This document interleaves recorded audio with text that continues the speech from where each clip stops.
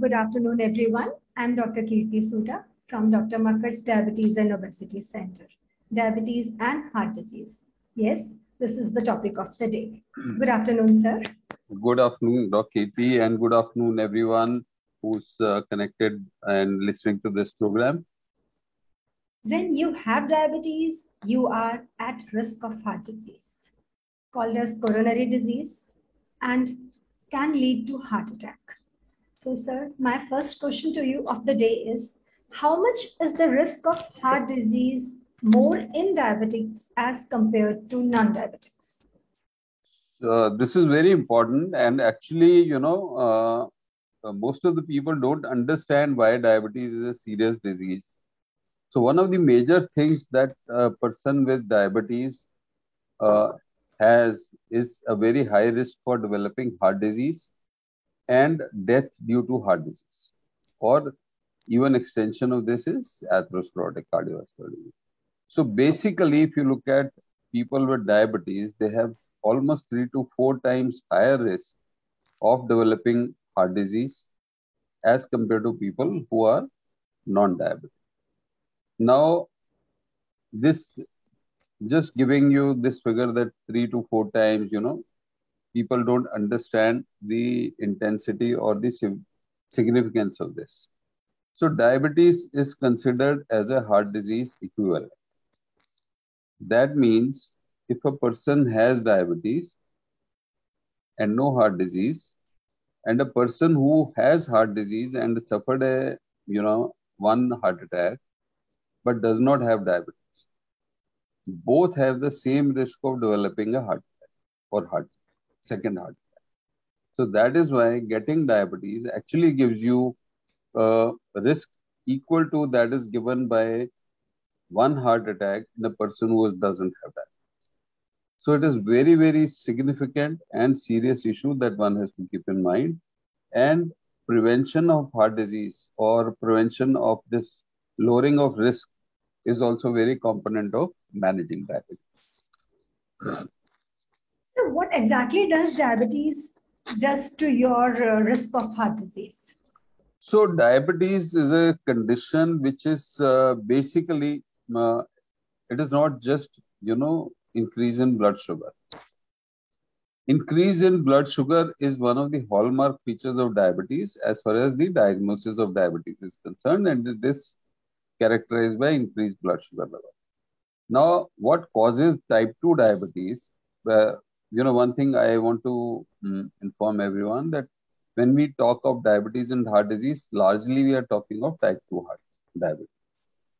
So when we look at type 2 diabetes, there is one very significant underlying pathophysiological abnormality at grassroots level, that is the development of insulin resistance.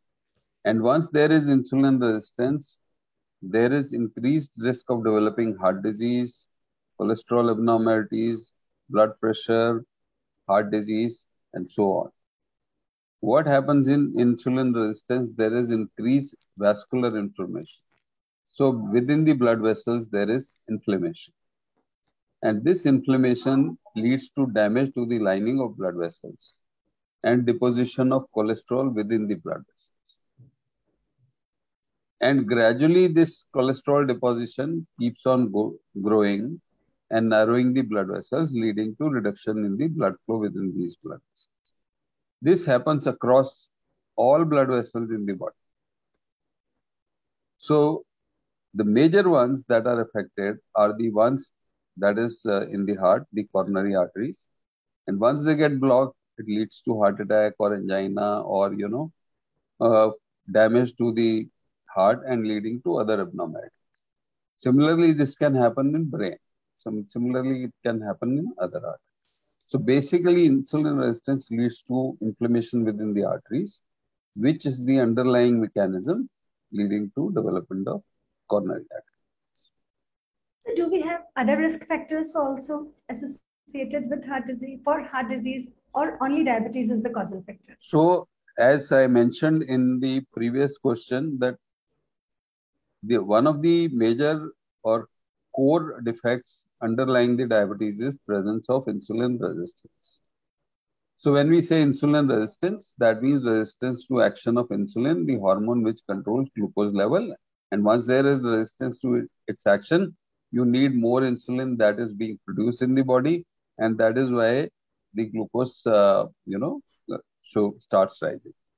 Now, with insulin resistance, there are other things that are happening: blood pressure, coronary artery disease, uh, changes in the cholesterol levels, dyslipidemia, obesity is also associated with. So diabetes people with diabetes, if you look at the cholesterol abnormalities, almost 75% have some or other abnormality of the cholesterol. Almost 50% people have high blood pressure. Almost 60% people have some degree of heart failure. So all these things, combine together and further increase the risk of developing heart disease. So now, how to manage diabetes and heart disease? So managing heart disease and diabetes is not very different. First thing is, I would like to also tell that there are certain differences between the heart disease that people with diabetes get and the people who do not have diabetes and develop heart disease. So people who have diabetes and develop heart disease have more severe heart disease. And they have, so there are three major arteries in the heart, three coronary arteries. So people who do not have diabetes usually will present with one coronary artery or two coronary arteries affected. And usually the lesions are small, it is not affecting large length of the coronary artery, the block that is happening. In diabetes, it is usually two or three arteries which are involved. And the disease is more diffuse. It is not localized. So you have long blocks within the arteries as compared to the people who do not have diabetes. So disease is here more diffuse and more severe. Now, what does it mean in terms of management? One, the risk is higher in people with diabetes. Second, the treatment options may have to be different. So people who have localized disease, it is very easy to stent. Suppose somebody comes to you with one artery and one artery having small block. So getting a angioplasty and stenting done is the usual option. Now, when you have multiple arteries affected and multiple lesions within the arteries or longer lesions within the arteries which are not amenable to stenting, then the option becomes bypass surgery. So in people who do not have diabetes, it's easier to perform, non, no, I wouldn't say non-interventional, the catheter procedures or angioplasty, while more people with diabetes will require bypass surgery and less will be amenable to angioplasty. So because of the severity of disease, even the treatment needs to be more radical. So now, very, very important question is, how can we reduce the risk of heart disease in persons suffering with diabetes? So first thing is that you have to keep, you have to adopt good lifestyle. You should be exercising regularly and should be on a healthy diet and maintain a good control of diabetes also. Now, at the same time, we have to reduce the cholesterol levels from whatever level they are. So that is why a good number of times patients ask us, sir, we are giving you, why are you giving us cholesterol medication? My cholesterol is normal. Now, issue is there are studies which have clearly shown that at whatever level of cholesterol, the bad cholesterol, which is LDL, at whatever level we start treating them, every lowering of LDL level is associated with benefit in terms of reducing the further heart attack and the heart-related mortality or death. So all diabetes patients, it is clearly recommended that if the age is more than 40 years, every person with diabetes should be on a cholesterol lowering medication, which is the specific class is statin. Now, how much statin is required depends on the LDL levels the person is having. So if the person is, having a LDL of 110, it has to be brought to 70. The dose of statin will be required accordingly. Somebody has 170, again needs to be brought to 70. Maybe we need much higher. Now, important thing is somebody comes who has LDL of 80 only. Does that mean we don't give them medication? So there is something called low risk people with diabetes. They are considered low risk if the age is less than 40, LDL is less than 100, triglyceride is less than 150, and HDL is more than 140. So if this is the scenario, then they are considered low risk. But even with low risk profile, if the age is more than 40, everybody should be treated for cholesterol levels. And studies have clearly shown that if you're treating them with statin, irrespective of the cholesterol level, there is reduction in the risk of mortality by 30 to 50%. Another very important question, what I see in my regular clinic practice is कि people usually come and say कि doctor साहब मेरा LDL cholesterol बहुत कम हो गए थे and LDL I'll say 60-70 के बीच में है तो मैंने ये दवाई बंद कर दी. Is it the right approach? No. So the medication needs to be continued. That is what I wanted to tell you, that even if you are starting at a lower level of cholesterol, further lowering is associated with significant benefit. Then the second thing is, जो cholesterol lowering दवाई statin है, there is something called pleiotropic benefits. So it is not just lowering of cholesterol, it stabilizes the plaque formation within the arteries. जो heart attacks होते हैं normally कब होते हैं, जो आपकी ब्लॉकिंग हो रही है आर्टरीज की, जो लिपिड डिपॉजिट हो रहा है वो स्टेबल नहीं होता, और कभी ब्लड प्रेशर बढ़ गया या कभी इमोशनल स्ट्रेस हो गया या कभी बहुत ज्यादा एक्सर्शन हो गया जब हार्ट अटैक्स होते हैं, उसका रीजन होता है कि एक सॉफ्ट प्लैक होता है जो फ्रेगमेंट कर जाता है, टूट जाता है अपनी जगह से, और फर्दर वो जब सर्कुलेशन में जाता है तो वो नीचे कहीं आर्टरी को ब्लॉक कर देता है, और या वहीं पे टूट के सडन ब्लॉकेज करता है ब्लड फ्लो, विच लीड्स, अब ब्लड फ्लो नहीं है तो उसके आगे का टिश्यू डेड हो जाता है, जिसको हम हार्ट अटैक कहते हैं. जो ये दवाइयां होती हैं statins, they stabilise these प्लैक्स, they lead to reduction in the size of plaques and stabilize. So even if there is block, the block is unlikely to cause heart attack as compared to people who are not on statin. So इसलिए ये treatment जो है बड़ा जरूरी होता है कि continue करा जाए. Sir, now moving to the very next aspect, we talk about cardiovascular disease also. Would you like to tell us the difference between CVD and CAD?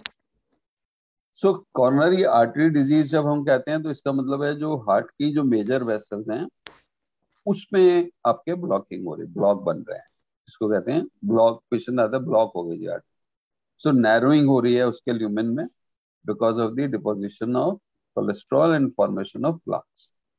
जब हम कार्डियोवैस्कुलर डिजीज कहते हैं तो उसमें हम जो मेजर ऑर्गन्स होती हैं जिसमें हार्ट, ब्रेन और ऑल मेजर ब्लड वेसल्स, उनको इंक्लूड करते हैं. सो एथेरोस्क्लेरोटिक कार्डियोवैस्कुलर डिजीज, और the commonly it is termed as ASCVD, includes not only heart, it includes brain and it includes all large blood vessels in the body. और ये जितनी बड़ी blood vessels हैं इन सब में ब्लॉक होने के चांसेस होते हैं डायबिटीज. सबसे ज्यादा हार्ट में, दूसरा ब्रेन में, तीसरा पेरिफेरल आर्टरीज जो लोअर लिम्स को, जो टांगों में हमारी आर्टरीज होती हैं, उनमें भी ब्लॉक होने के चांसेस. और जब उनमें ब्लॉक होते हैं तो डायबिटिक फुट की डेवलपमेंट जो होती है वो एक इशू बन जाता है, और अगर ब्लॉक सीवियर है तो इवन पैर को एम्पुटेट करने की भी नौबत आती है. These days, what we are listening of is sudden deaths with diabetes, and there are cases with non-diabetes also. So, can you elaborate on diabetes and heart failures? So, sudden death is something different. Sudden death can happen in anybody. Diabetes people, because they have damage to the nerves coming from heart, they don't perceive the symptoms. So एक normal आदमी जिसको heart में कोई block हो रहा है या कुछ हो रहा है, उसको चलने से, जैसे एंजाइना कहते हैं हम, चेस्ट में पेन होता है। डायबिटीज पेशेंट्स में हो सकता है ये पेन ना हो, ऑलमोस्ट 20% साइलेंट होती है हार्ट डिजीज। तो उसमें सडन डेथ के चांसेस भी ज्यादा होते हैं, सडन हार्ट अटैक्स होते हैं, सडन डेथ। सडन डेथ का मतलब सडन कार्डियक डेथ होते हैं, मतलब हार्ट रिलेटेड सडन। डायबिटीज में साइलेंट मायोकार्डियल इंफार्क्शन और हार्ट अटैक्स कॉमन होते हैं because of the damage to the nerves that are involved in sending out the signals, or you can say the sensation related to these things. So pain नहीं होता, discomfort नहीं होती है, और underlying heart disease suddenly आपको दिक्कत करती है। दूसरी चीज थी heart failure. So heart failure भी जो है एक टर्म है जिसमें बहुत सारा कंफ्यूजन है रहता है लोगों को, और किसी की सडन कार्डियक डेथ भी होती है तो लोग आके बताते हैं जी हार्ट फेल हो गया, हार्ट फेल हो गया। हार्ट फेलियर जो होता है वो टर्म यूज किया जाता है कि हार्ट की जो पंपिंग एक्शन, बेसिकली हार्ट का काम क्या है, हार्ट बेसिकली पूरे शरीर में ब्लड पंप कर रहा है कॉन्टिन्यूस। एक मिनट में एवरेज जो 70 और 72 कॉन्ट्रैक्शंस लेते हैं हम हार्ट के। So every time the blood is being pumped into the body, different parts, and going to different parts of body. Now एक चीज होती है, एक पैरामीटर होता है कि इजेक्शन फ्रैक्शन कितना, मतलब हर बारी जब पंप कर रहा है तो कितनी एफिशिएंसी से कर रहा है। सो नॉर्मल, एक ले लैंग्वेज में हम ये कह सकते हैं कि हार्ट की फंक्शनिंग नॉर्मल कितनी होती है। सो 60 to 65% नॉर्मल फंक्शनिंग होती है। इसके अलावा जो है हार्ट की जो मूवमेंट होती है मसल्स की, वो एक इम्पॉर्टेंट एस्पेक्ट होता है कि अगर वो खराब हो रही है तो हार्ट की फंक्शनिंग भी खराब होगी। जब ये फंक्शनिंग कम होती है तो उसको हम हार्ट फेलियर कहते हैं। हार्ट फेलियर डायबिटीज पेशेंट्स में काफी कॉमन होता है, और बहुत सारी रिसेंट स्टडीज में देखा गया है कि almost 50 to 60% of people with diabetes has some degree of heart. किसी को कम, किसी को ज्यादा, किसी को बहुत ज्यादा डिकॉम्पनसेटेड है, किसी को कोई प्रॉब्लम नहीं हो रही है, but significant heart failure is commonly seen in type 2 diabetes. So how do we pick it up? So to pick up, first thing is symptoms.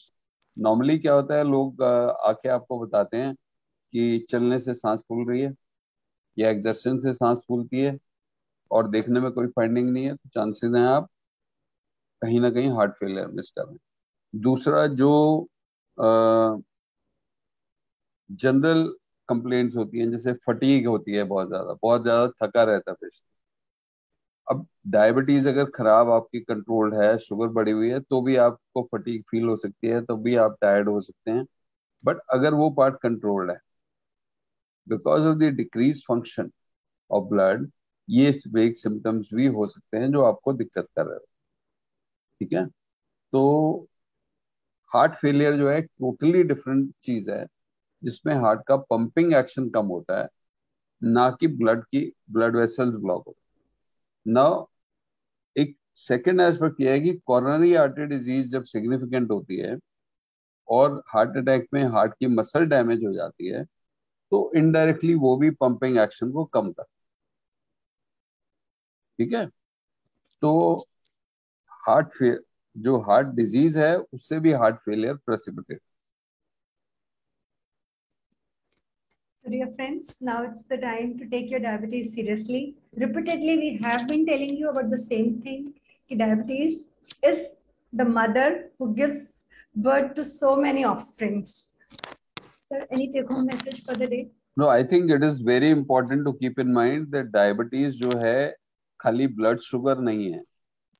खाली ब्लड शुगर को मैनेज करना डायबिटीज मैनेजमेंट नहीं है। Blood sugar एक आपका marker है जिसको आपने कम करना है, जिसको आपने नॉर्मल रेंज में ले जाना है, अदरवाइज आप वो कॉन्टिन्यूसली नेगेटिव मेटाबॉलिज्म में चल रहे हैं। बट डायबिटीज के साथ साथ बहुत सारी और बीमारियां होती हैं और हार्ट डिजीज एक मेजर इशू है जिसको हमें एड्रेस करना ही है हर diabetes patient. In fact anybody more than 40 years of diabetes, हमें उसकी रिस्क एवेल्युएशन जो है वो एक इम्पॉर्टेंट कंपोनेंट है डायबिटीज मैनेजमेंट का। और जितने भी पेशेंट जिनको डायबिटीज है और 40 इयर्स के ऊपर हैं, रेगुलर डाइट अपनी फॉलो करनी चाहिए, वॉक रेगुलर करनी चाहिए, दवाई अपने टाइम पे खानी चाहिए, मॉनिटरिंग शुगर टेस्टिंग रेगुलर करनी चाहिए। दवाई में शुगर के अलावा एक स्टैटिन दवाई, जैसे मैंने कहा कोलेस्ट्रॉल वाली, अगर वो प्रिस्क्राइब की गई है तो जरूर लेनी चाहिए और कभी छोड़नी नहीं चाहिए। और इसके अलावा बाकी जो दवाइयाँ वो तो चलेंगी। तो ये सारी चीजें ही इंपॉर्टेंट होती हैं। और लोग सोचते हैं कि मेरे को खाली शुगर की गोली खानी है, महीने बाद सब बंद कर, तो वो नहीं होना, क्योंकि उससे आपका रिस्क बढ़ता ही जा रहा है। So that brings to the end of the session. Thank you everyone thank for you joining. Doctor Kirti, thank you so much.